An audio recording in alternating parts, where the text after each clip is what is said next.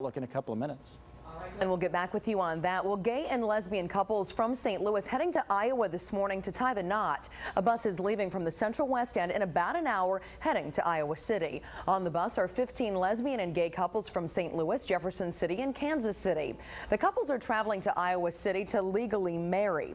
This month, 2 states, Vermont and Iowa, made same-sex marriages legal, and Iowa began granting its first licenses on Monday. Once there, the couples will obtain their marriage licenses. They will move to a private location for the actual wedding ceremony. They are set to return around 11 tonight. The trip is coordinated by the group Show Me No Hate. Well, you know what they say.